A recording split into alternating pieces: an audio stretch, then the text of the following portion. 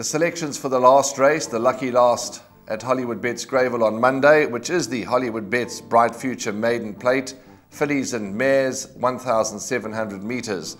My numbers, 2, 9, 12 and 4. I've gone with number 2, Trip to Freedom, the Ashawe's filly.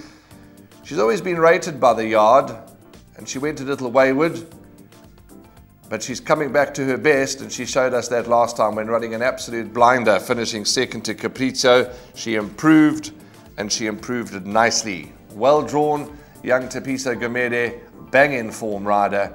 They'll be looking to go one better here with Trip to Freedom.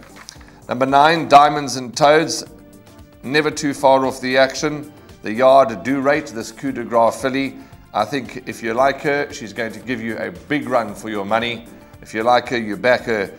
She's got an undeniable, strong each-way chance. 12, Megan. Take a pen and draw a line right through her last start. She's way better than that. On her penultimate effort, she should be bang in the shake-up, despite her deep draw. And the last one I want to touch on is number 4, Maxine Dumond. We spoke to Mark Dixon when Maxine Dumond had run third, and he said that she is a filly that shows good work but hasn't been reproducing it.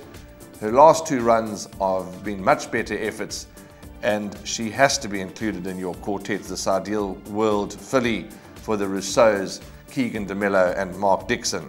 Quartet chance for sure. 2, 9, 12 and 4. For me, Trip to Freedom can go one better.